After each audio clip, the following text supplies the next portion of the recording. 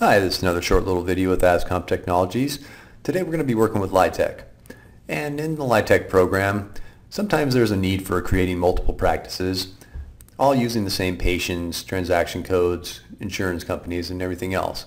Now there's a really quick and easy way that you can convert all the data from the one practice to the other without the need of actually having to go in there and recreate everything from scratch.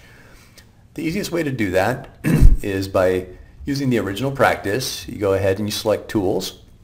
And because this is using a demo version, it's not going to go into total detail, but basically you want to go click on the Export field, and from there you'll export the patients. You can select the different ranges and click OK. That's going to go ahead. We're just going to save that one to the desktop, and it's going to put it right there.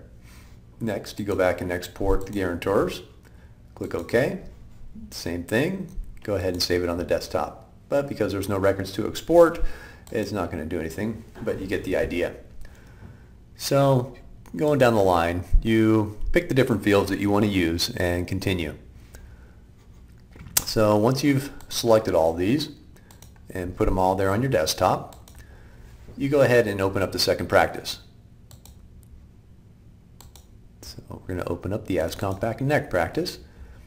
And from here, it's going to ask you to back up the original practice, and in the event of this, we don't really need to.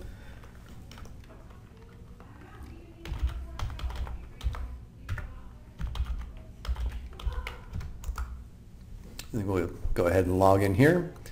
And so now going back to the same Tools menu, now we'll go back to the Import, and this is going to ask you to import all the same fields. And so when you go ahead and select on Patient, it's going to go right to the desktop, find the patient folder, open it, and it's going to import them all.